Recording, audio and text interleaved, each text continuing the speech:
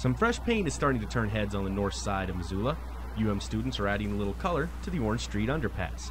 The community arts class began planning this project back in January, and the easiest part was picking this location.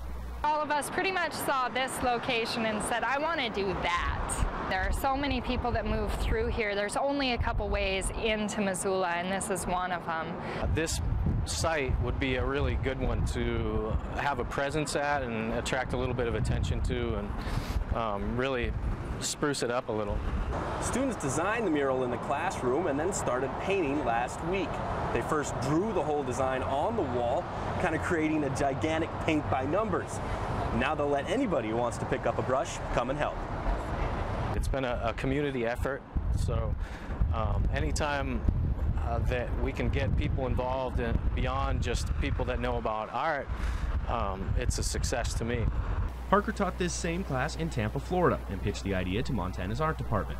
Students take over every part of the process, from planning to fundraising to designing and finally to painting.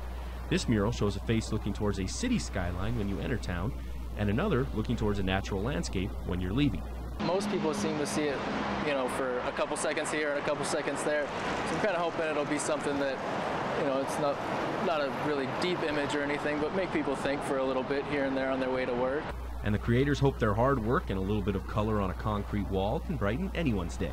Reporting in Missoula, I'm Derek Berkeley for Montana's News Station.